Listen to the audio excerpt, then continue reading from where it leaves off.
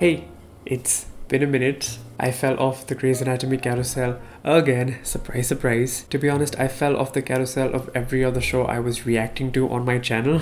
But here I am with a new mic. Not that there is an older mic. This is the only mic I've ever owned, but here I am with a mic, a new phone. Same old me. The reason I fell off the carousel is because I was initially hesitant to continue watching Grey's Anatomy without the Grey in it. I was also resistant to the idea of the new interns taking over our house, you know, the house we've all grown up in, Meredith's house. But I did binge watch the remainder of season 19 and season 20 recently, and while the first couple episodes after Meredith's farewell were, in my opinion, a little boring, I have to admit the show did gain momentum, the interns did grow on me. There were quite a few storylines I actually enjoyed.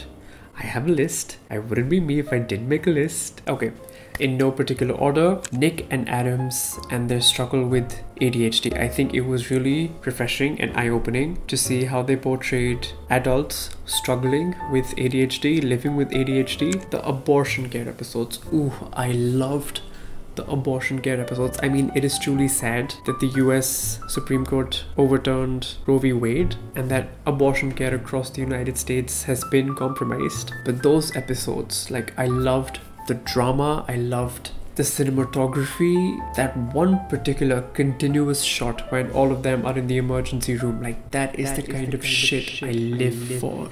Altman being chief, it actually doesn't come as a surprise to me that Altman makes a really good chief, that the shoe just fits for her. She's of course served in the army, she's been a kick-ass cardiothoracic surgeon for decades, she's the one who mentored Christina, so of course she has the leadership skills and the crisis management skills that are required for chief of surgery. Amelia dealing with her abandonment issues and getting herself out of a spiral before it got worse.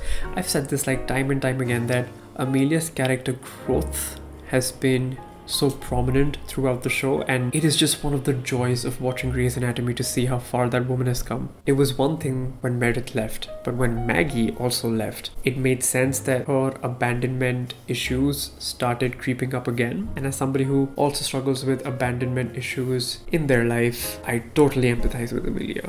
But I loved how Addison gave Amelia an earful and that she was able to pull herself out of her spiral before she got sucked further into it. Luna's hearing loss. I can't recall if we've had a character on Grey's Anatomy in the past who was deaf or hard of hearing, but it was nice to see how Jo handled that diagnosis. She was very matter-of-fact about it, that there are technological advancements that they have access to that will minimize Luna's impairment. Schmidt being more of a boss. It took me a while to get used to the mean Schmidt, the senior resident Schmidt, because I have this like inescapable picture in my mind of the intern Schmidt who dropped his glasses inside a body cavity.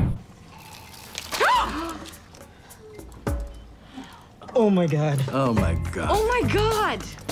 But I liked his character development as well, although I do think he was being a bit of a bitch to the interns. Jules's housemate. Oh, Maxine, my girl Maxine. I just think her addition to the show is just, it brings me so much joy. I loved hearing about her past experiences and she's just like such a joy to watch on screen. And I did get scared that the writers would kill her off. But thankfully, just because the character is old, that doesn't mean we have to kill them off. So for now, she's alive. But you never know with this show. But I really hope we get to see more of her in season 21. Maggie claiming her greatness. Her departure actually came as a shock to me. It's kind of interesting that before her, Christina was on the show for 10 years. And I didn't even realize until I read this online that Maggie's character had also been on the show for 10 years before she departed. She was in an unhappy marriage, so she took a stand for herself and pursued her greatness. Helm and Yasuda, even though they were quite short-lived as a couple together, it was refreshing to see Helm being with somebody who was also into her instead of fantasizing or fangirling over a straight woman. Meredith. Link and Jo. It's not an uncommon storyline for two best friends to end up together, but I think I've always felt that there was a spark between Jo and Link. It's sort of how I always felt that there was a spark between Teddy and Owen and that they were meant to end up together. So like, I am all for the Joe and Link ship. In addition to Addison's return, I also loved Arizona's return, and the fact that she came back as this badass surgeon. I mean, she was always a badass surgeon, but she came back as an even greater surgeon whom patients would travel state lines for so that she could perform brain surgery on their fetus. Bailey becoming the residency director. Oh, when she walked into that room and said, I have five rules.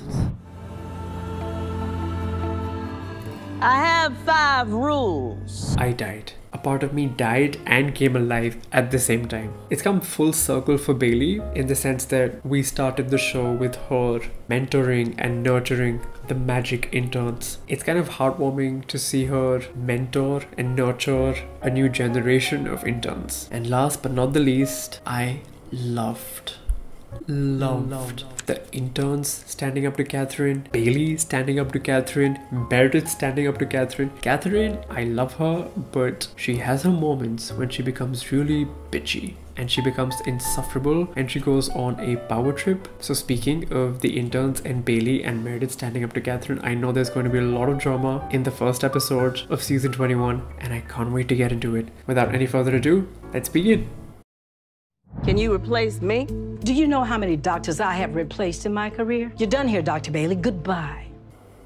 Just like that. This profession is a calling, not a business. When was the last time you actually stepped into an OR? Oh shit. Oh shit. You strut around and straighten Richard's tie while the rest of us do the work. No, I do the work. They do the work. Oh, Bailey is not holding back. You think you're God's gift to this hospital? Please, you're just another doctor. Oh, it's coming. Oh, it's coming. Oh, it's coming. Eventually, a reflex is triggered. You had the dream again? What happened this time? I slapped her. Are you joking? All of that build up with the promo and the trailer and the slap is a dream? Oh, come on. Yeah, they had us the first half, I'm not gonna lie. They shut down the whole bridge for the protesters. You okay? Yeah, I'm fine. You sure? You look weird. Thanks. Oh yeah, I forgot to mention that she's also pregnant. Who are you stalking now? That's his ex-fiancée. Dr. Meredith Gray? Oh no, she's been served. It's an injunction from the Fox Foundation. If you don't respond, you could be held in contempt of the court. Wait, he was cute. Can you serve me some papers?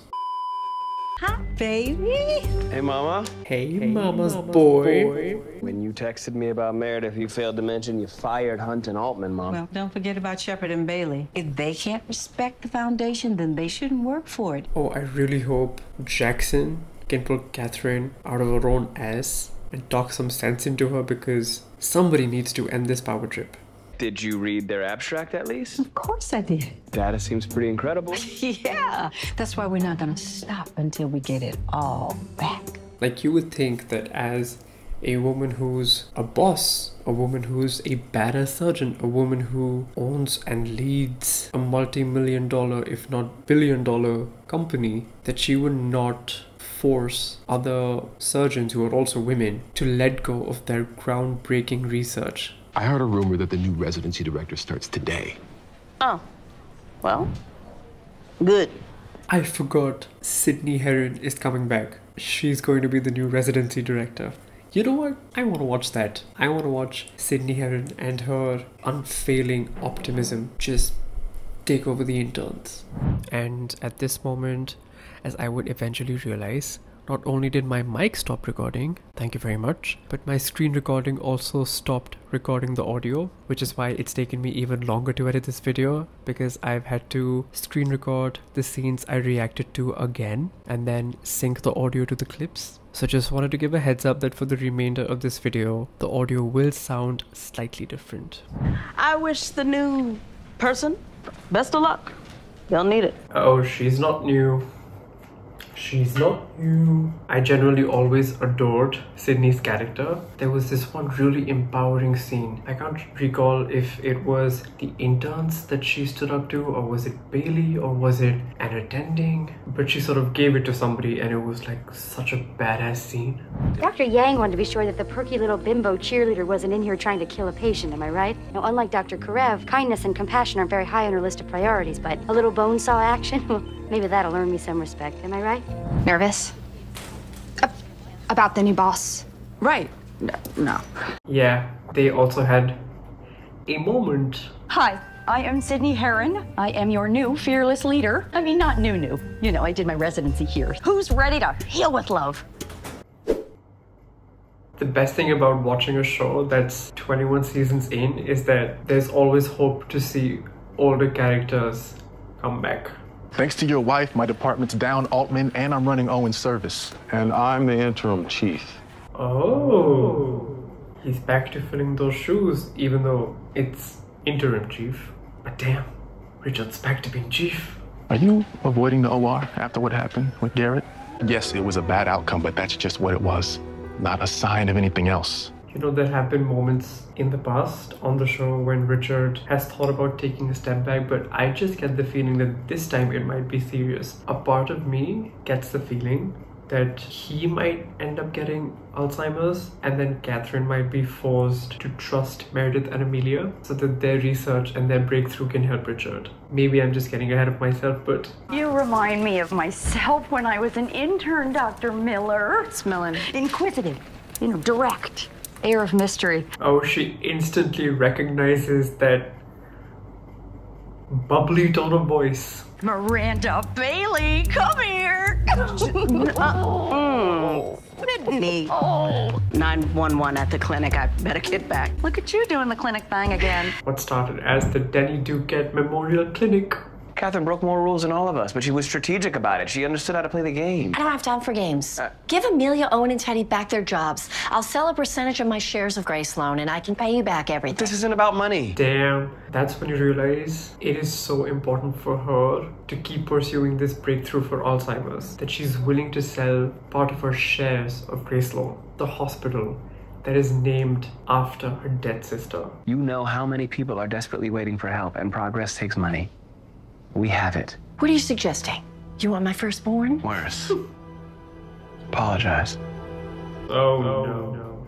But she can do it. She can always rise above. Not that she needs to. Catherine just needs to calm down for a second. Her philosophy is to heal with love. Love does not heal. Science heals. Medicine and trained doctors heal. 100%. What are we talking about? I mean, she is a trained doctor. She's just happy. Your assistant isn't at her desk.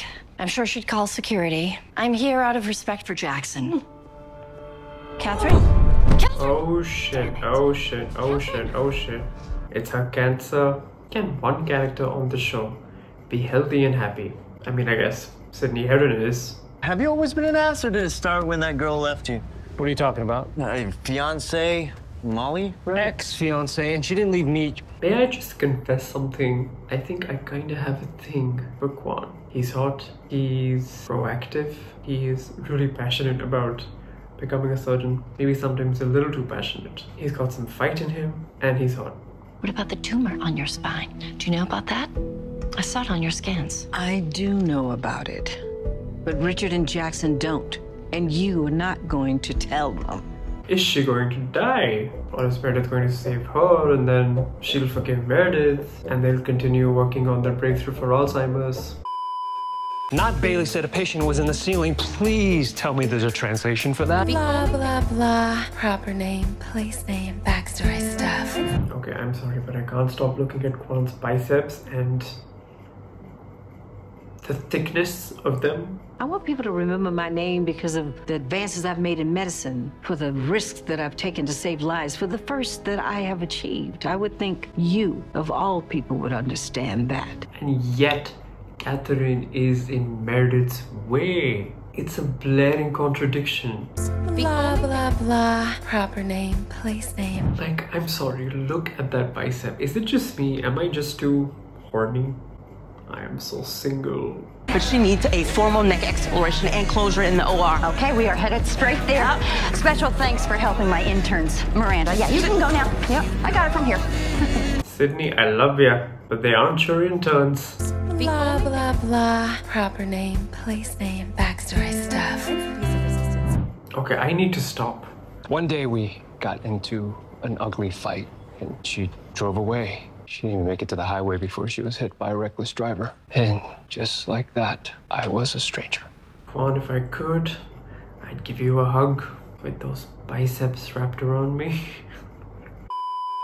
I've been taught to operate within a very specific specialty. Today, when something outside of that field went wrong, I didn't step back to look at the whole picture. I want you to take me through it all again and show me what I missed. It kind of reminds me of the time Richard and Christina operated in the dark when there was a power outage and they couldn't see what they were doing, they couldn't find what they needed to find, and then Richard literally asked Christina to listen to the heart. I can't see. Then don't look. You know what a healthy heart sounds like. I got it. I have my finger on the leak. You made me a better doctor tonight, Dr. Weber.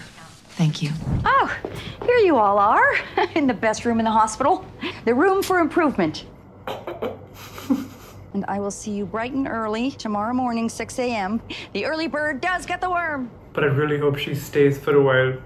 Now we're gonna talk about it. I don't want to get stuck in a wall. We had a moment where we felt terrible. We were just trying to not feel terrible.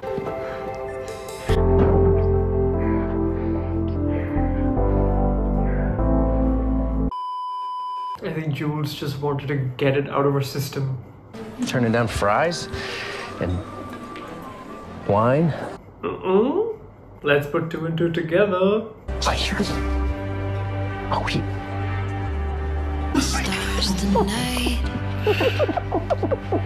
I really want them to be endgame. Please, Grey's Anatomy writers. You should apply to Greg Sloan. I built a world-class program, and you deserve to be in it. Even without you? No, because I'm getting my job back. You tell him, Miranda Bailey. Hi. Is everything... You're not going to Chicago. I'm not going to Chicago. Everybody's kissing, and everybody's living. You talked to my mom?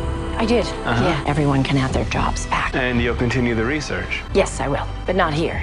Grace Sloan? You said we could have our jobs. You should take yours in Seattle, and the research will just go in a different direction. Wait, what? I'm confused. What does that mean for her? Is she going to continue her research in Seattle as well? Right after this is when I realized that my mic and my screen recording had stopped recording the audio. So I just stopped the video because I was so pissed off. Which is why I didn't record an intro, but here we are.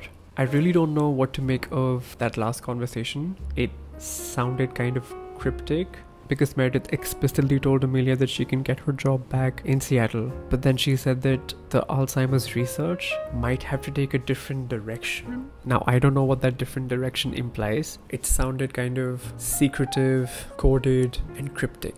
I really don't know what this season has in store for us, but I'm pretty sure Catherine is going to put up a good fight, but Meredith is also going to put up a good fight, so will Bailey, and I guess we'll just have to wait to find out. But thank you for watching.